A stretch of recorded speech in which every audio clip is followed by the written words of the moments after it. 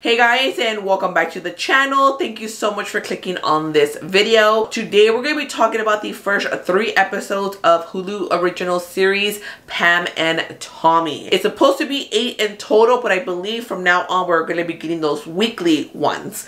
We're not going to be doing weekly recaps, reviews. I told y'all that earlier that that's not really what I do. So we'll just talk about the series as a whole at the very end. So this is of course about Pamela Anderson and Tommy Lee. This is when Pamela was at the peak of her career, doing Baywatch. Barbed Wire was about to come out. She of course thought that Barbed Wire was going to be changing her career. Unfortunately, it did bomb. Tommy Lee, unfortunately, with his band Motley Crue at this particular point in the 90s was not as successful as it had been prior. Not only is this about the crazy love that Tommy Lee and Pamela Anderson had. I mean, they literally met and got married after about 96 hours of knowing each other. The series rather is about the infamous sex tape that was stolen. Of course, during this particular time, the World Wide Web wasn't used, or rather they had no idea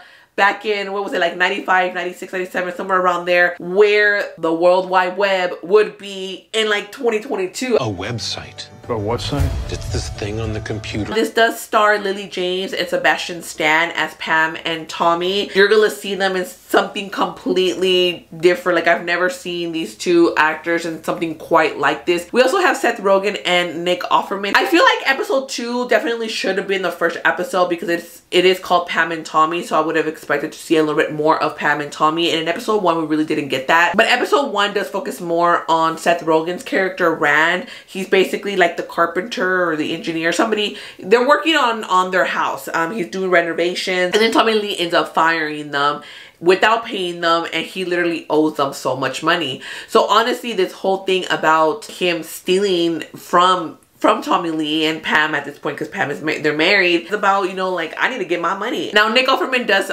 play like a producer for the porn industry. I'm not gonna give you guys any spoilers, but I will pre-warn you about a certain thing that happens in episode 2, just because that way you're not super shocked, or in case you're watching this with your family, little ones. Now of course all of these things are prosthetics, but still we're seeing it. Once we hit episode 2, that's pretty much when we get hit hard with the sex and the nudity that is involved within these first 3 episodes. Obviously, I don't know what's to come with the remaining stuff, but it's a lot of stuff happening. Like, they get married, so they're on their honeymoon. It's like a whole sex montage happening, you guys. And we see everything for Pamela. Well, we don't see like vajayjay, but we do see boobs. And then we see ass for Tommy, and most importantly, this is where we're getting on with what I'm pre-warning you. There is a penis shot. Here, full frontal. It's a whole moment, you guys. It's a very animated deal. Kind of like the biggest like spoiler, I guess, I'm going to give you guys. I don't know if that would be considered a spoiler. Some of you may consider it a spoiler, but I'm just going to pre-warn you in case you do end up watching this with your kids. I mean, I really don't think a Pam and Tommy series or movie should be watched with kids. So far with these 3 episodes, I'm digging it. I'm looking forward to the remaining 5 episodes. They are a little under an hour. I think they're about like 45 minutes long, the episodes. I really love how everybody looks. Everybody's performances was great. Like I said, Lily James, Sebastian Stan, probably some of the best things that I've seen them in. I will say that, you know, they're crazy, like little love nests, whatever.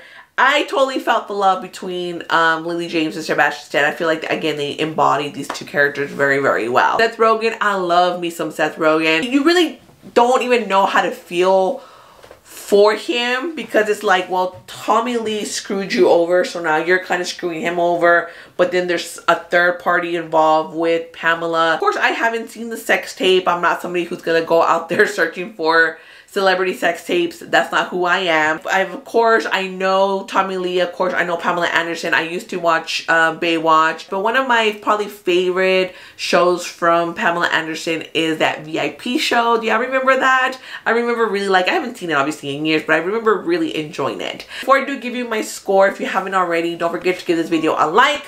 Subscribe to the channel if you haven't yet. Don't forget to hit the notification bell so you'll be notified each time that I post something new. I think it is a show you should stream. Once we get all 8 episodes, we'll see whether I change it to binge. So if you've seen the first 3 episodes of Pam and Tommy, let me know down below, what did you think about it? Did you like it? Did you love it? Did you hate it? Is it just not for you? If you haven't seen it yet, or you're planning on checking it out, or you're just like, you know what, that whole penis talk just really threw me off and I'd rather just skip it, I don't blame you. I really don't. So until next time, I'll see you guys at concessions. Bye.